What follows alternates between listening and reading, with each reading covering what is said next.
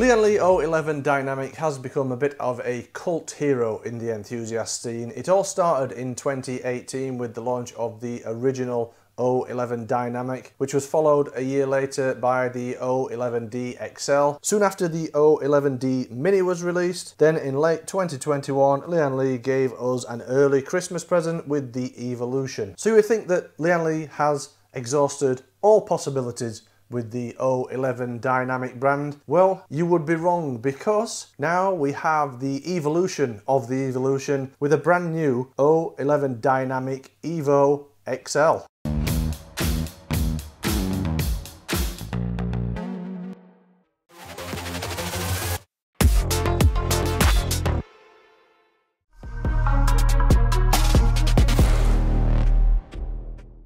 So here it is, the one you've all been waiting for, the Lian O11 Dynamic Evo XL. It's available now. You should be able to pick this up from places like OcUK. It's available in either this white version or a black version. The black one costs $234.99 US dollars. The white has a slight premium. This is priced at $244.99. The UK British pounds price echoes the price in dollars. So in the UK, you'll pay £234 for the black version and $244 for this white version. In terms of features of the O11D Evo XL, there's a lot to talk about, so if I do miss anything, just drop me a question in the comment section and I'll do my best to answer any questions that you have. But in terms of the features, this has a adjustable, removable motherboard tray. You can take the motherboard tray out, move it up and down to create more space at the top or the bottom of the case. So if you want to add some large radiators at the top, or you want to run push-pull fans, you can drop the motherboard down, or likewise, if you want to create more space at the bottom of the case, you can move the motherboard tray up. I'll take a closer look at that in a moment. Like the original Evo, so the non-XL Evo, you can remove and place the front I/O in various locations. So you can have it at the front, or you can put it at the side or at the rear of the case. Another feature that was in the Evolution is the removable floor. So you can completely unclip the floor, flip the case over, put the floor on what was the top, with the case flipped becomes the bottom, and then you can run the case completely in an inverted layout. It supports multiple 420mm radiator installation. Again, that's something we'll look at in a moment a little bit closer. There's also hot swappable 2.5/3.5-inch drive bays. Like all of the O11 Dynamic series, it's a dual chamber layout. It also has a tool-free horizontal GPU mounting system. A really interesting feature is the optional GPU mount, which allows you to mount the graphics card upright on this side fan stroke radiator bracket. Again, that's something I'll look at closer during the build phase of this review, because I have the upright GPU mount here and I will be testing out that upright GPU mounting. So let's start looking at some of the features of this case, see exactly what is involved. I'm going to start by removing panels, because there's a lot of panels that come off. Virtually all panels come off the case, and it strips down to more or less a bare chassis, which makes it really easy to work on. So I'll start with this top panel. So there's just a single thumb screw in the top panel, which is captive, and then it just slides backwards, and then the top panel can be removed. These are really lightweight, these panels, because they're made out of aluminium and just have like a plastic frame round, tool free, because it's a captive thumb screw in the back. And then this smaller top panel also removes. Again, it's just a captive thumb screw. Slide the panel backwards, and you can see again this is another piece of aluminium with a plastic frame that locates on the chassis frame. This panel here and the one down the front of the case, on the black version, they are brushed aluminium, but on this white version, they're just painted aluminium. Still very lightweight and easy to remove. The rear panel removes completely tool-free.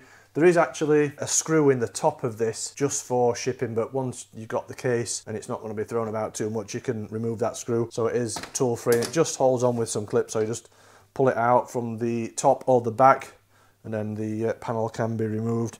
Again, this is an aluminium panel. It's very lightweight, and you can see there's two large vents. The front glass just pushes out again. It does have a screw mounting just there, and when it comes from the factory, there is a screw in that for shipping. And you can see these are Don't think there's any tint on this glass at all. Completely clear, very easy to see through. One thing you'll notice about this front panel and the side panel, it's got like a beveled edge on there, so it's a 45-degree bevel, and there's a reason for that which I'll show you in a moment. So that's the front panel, comes off nice and easily.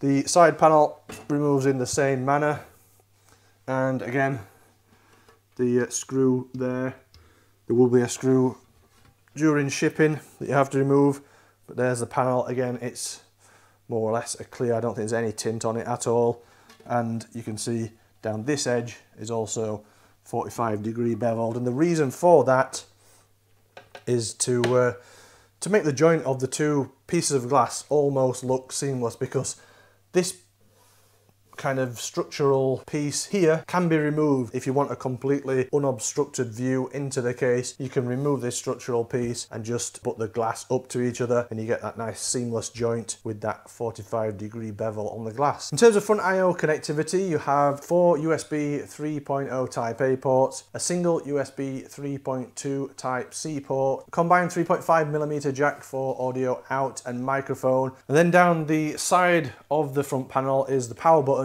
and a couple of LED control buttons. So there's a color control button and a mode button. So that's all the outer panels removed. We can get a closer look at the inside of the case, because there's still a lot of removable panels and modular panels to take a look at. I'll start from the bottom. So there's a dust filter on the bottom that just slides out. It's made from a plastic frame with some woven nylon or some kind of material like that as the filter. Easily removable, it just slides out, and there's some magnetic bits on there that hold it in place. Just above that is one of the fan stroke radiator mounts. So on the floor there's a couple of screws to remove first. I'll take both of those screws out, and then you should be able to just slide that forwards and then lift that out, so you can mount your fans or radiators on the desk or bench where you're working. You can see this bracket will hold 120 or 140mm fans, so you can fit up to 320 or 340mm fans on there. Also, you can install on here up to a 420mm radiator. Also supported are 360 radiators, 240s, 280s, 120s. That's not the only place you can fit a 420 radiator, because there's another removable radiator bracket at the top of the case. So again, we'll just remove a couple of screws, just like at the bottom, and then slide it forwards.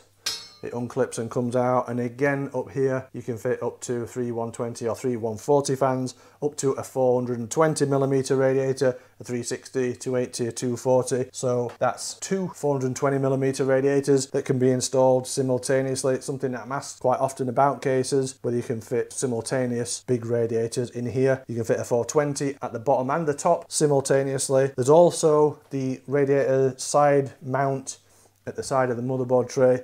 Take a closer look at that in a moment, because there's an interesting kind of mechanism how it attaches to the case, and you're able to adjust the orientation of that. Another really interesting feature of this case is the motherboard tray. It's removable and you can reposition it. So currently it's in its lowest position, so you can see there's a bit less space at the bottom compared to the top. In this position you can fit a big fat radiator at the top, push-pull fans.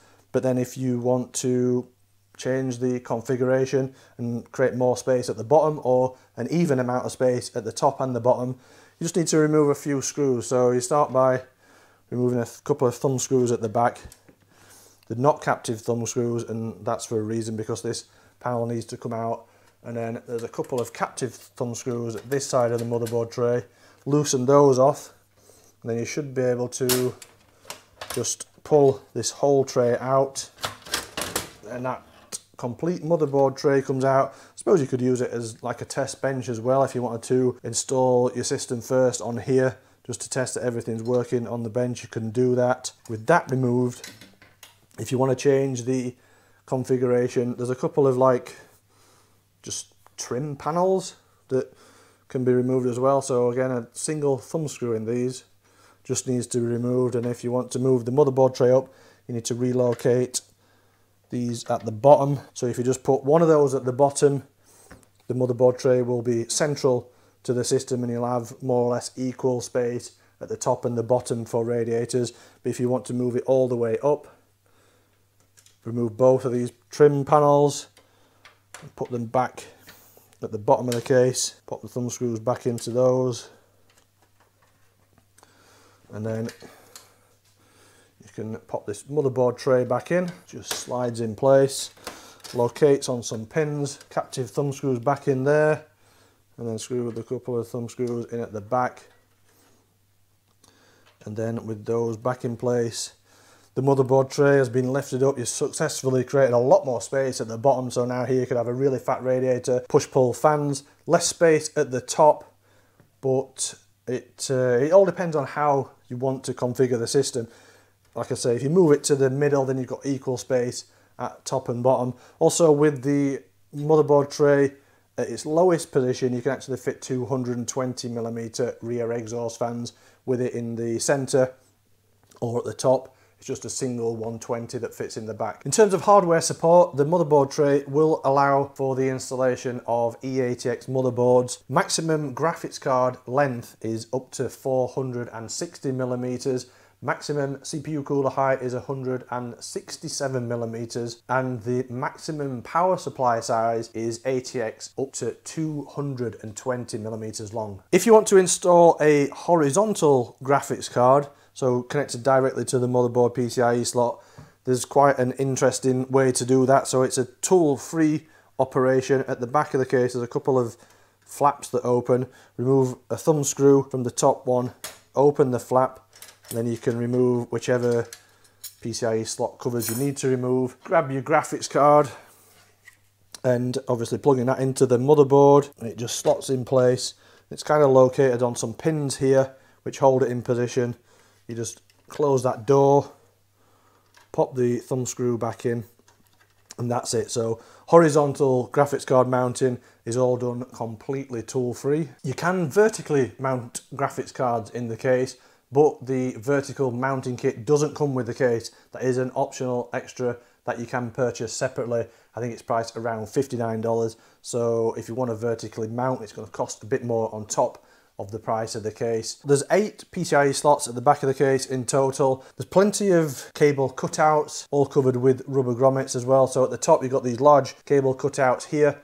I think they've been made like that because this motherboard tray is adjustable, so it makes sense to just have those as large as possible. If you cover the top of them with a big radiator, there's still a lot of space here to pass cables through lower down. 2 up there, and then there's several cable cutouts at the bottom of the case here. Again, these are pretty big cutouts and they all have rubber grommets on, and then for like the 24 pin and some other cables coming out the side, you've got a couple of large cable cutouts here, again with rubber grommets all in place. There's plenty to look at on this side of the case as well. As I say, you've got another radiator stroke fan mount here, and this is removable, and you can switch the orientation of it as well. So there's a thumb screw that holds it in position, but it's actually a bit awkward to get to because there's not much space, so it's easier to take it out with a screwdriver. Then there's kind of a lever here that has a little button on it.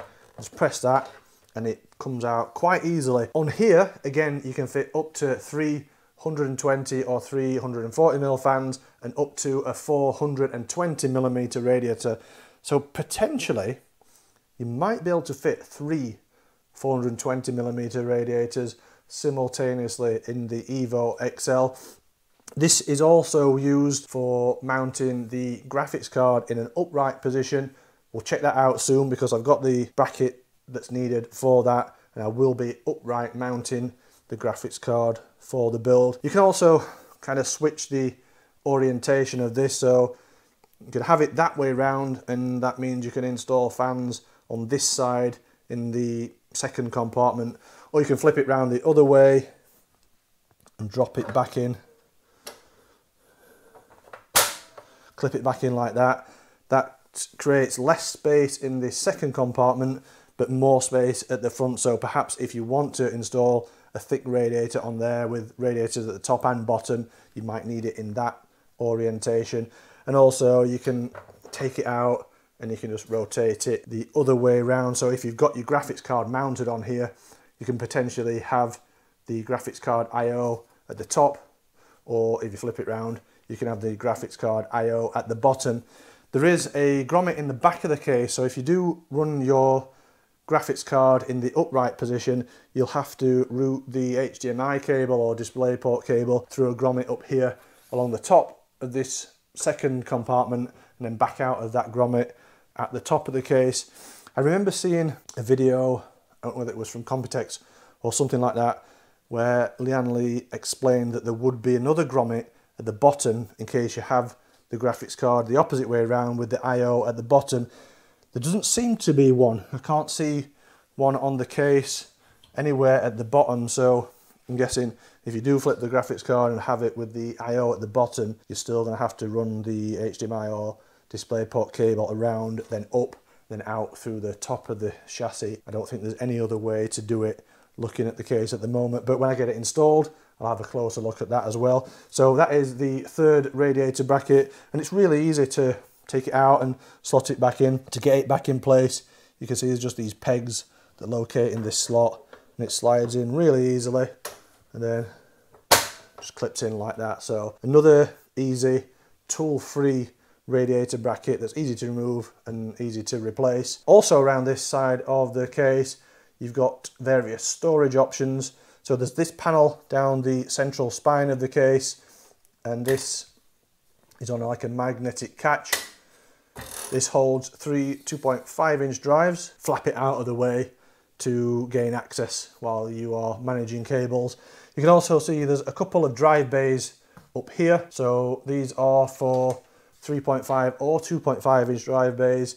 There's 2 cages in each one, so you can fit either 2 3.5 or 2 2.5-inch drives in each of these, and these are also hot swappable drive bays as well. And instead of installing from the rear, which was a thing on the older O11 Dynamics, the reason that's been changed to these that kind of fold out and you install them from the front or the side is because I think a lot of people said that having them to install from the rear wasn't that useful, because potentially you've got this pushed up towards maybe a wall or something like that at the back, and having that removable or hot swappable drive bay coming in from the back wasn't that useful. So Lian Li has changed the design, and they're now on these hinges, and they just hinge in and out, and you can just slide your drives in and out of there pretty simply. You can see the power supply mount is in between those 2 drive bays. There's kind of a bracket for the power supply mount, and if you do invert the case, you just need to swap that bracket from this position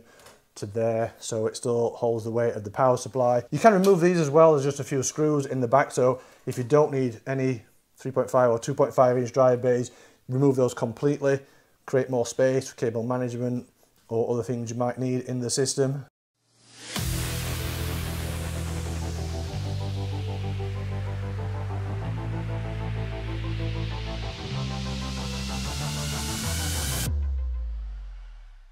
Also in this second compartment is lots of space for cable management. So down this central spine, as well as these Velcro straps that hold in these drive cables in place, you can see there's these metal brackets. So if you remove these cables from the straps, these brackets can also slide out. So there's various places you can install these brackets. So you might want to just run all your cables behind those, or alternatively you can strap them to the front of these brackets with the Velcro straps that are provided. You can also spin them that way as well.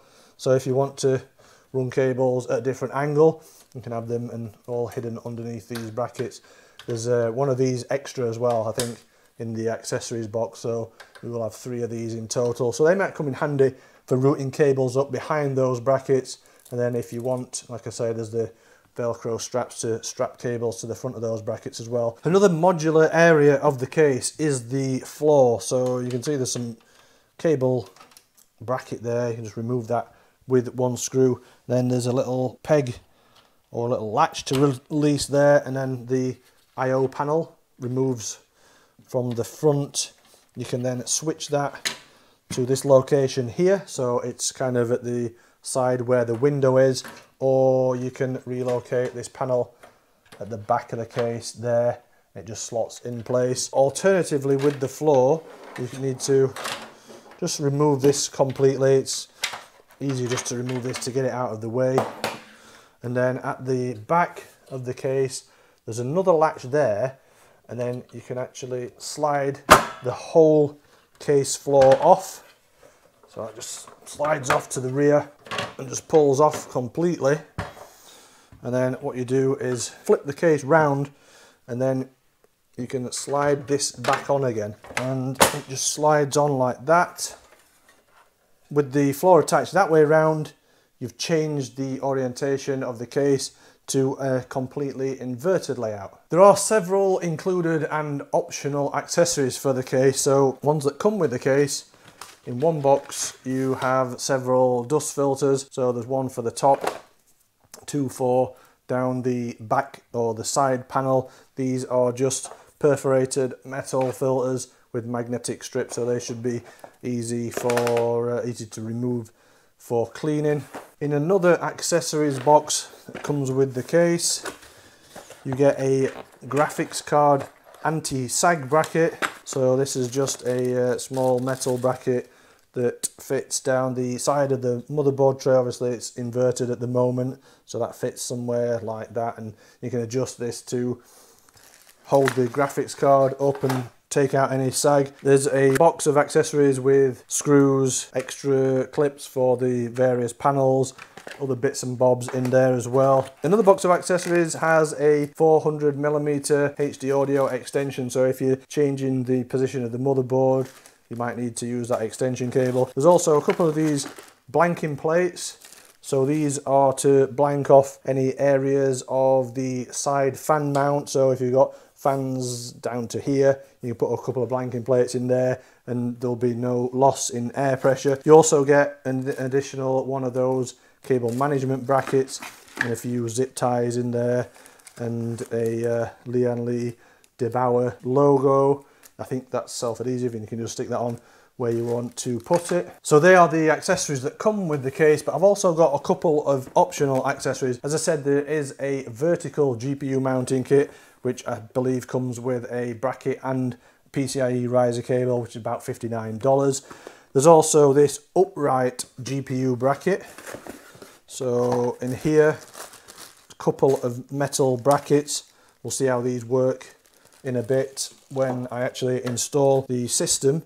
And there's a couple of zip ties in there as well. I believe the MSRP price of that is around about $6 or $7, so that sounds pretty cheap. And I've also got the 900mm PCIe 4 riser cable, which I believe you will need this to run the upright GPU. So I'm guessing a long cable is going to need it to be routed around the second compartment and then back into the motherboard tray to reach the graphics card. So they're the included and the optional accessories. So a quick look at the hardware for the build. It is a all AMD high-end system. CPU is a AMD Ryzen 9 7950X. Motherboard is the X670 Aorus Elite from Gigabyte. For memory, I'm using 32 gigabytes of this G.Skill Trident Z5.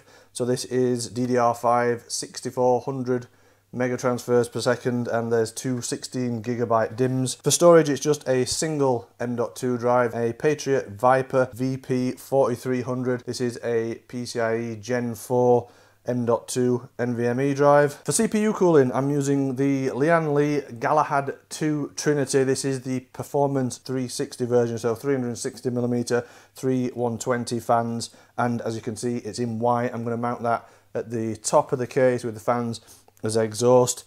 Graphics card is the Gigabyte Radeon RX 7900 XT Gaming OC. That will be mounted vertically on the side motherboard mount. The power supply, I wanted to install the largest one that I had just to check the compatibility. So I'm using a Seasonic Prime TX 1600. So this is 80 plus titanium rated 1600 watt, and it's an ATX3 and PCIe 5 unit. The case fans, you don't get any case fans with the Evo XL. I was planning on using the Lian Unifan V2, but EK just sent me these EK Quantum Impulse fans, so I've got loads of these 120mm fans and see what they're like. I've not used those fans before, they've just arrived recently. So that's it really, yeah. Let's get on with the build and see how easy it is to build in this case. I'm not expecting any surprises really because, as I say, Lian Li's more or less perfected this design now. So I'll just see what it's like compared to previous versions of the O11D and see what the build turns out like.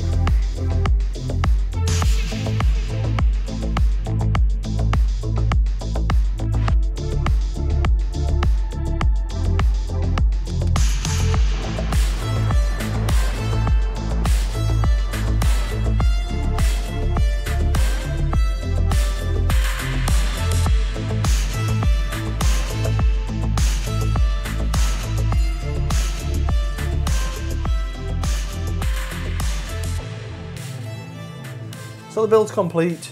It's certainly not the prettiest build I've ever done. There's a lot of space between the radiator and the top of the motherboard and the fans and the bottom of the motherboard. The cables look quite messy as well.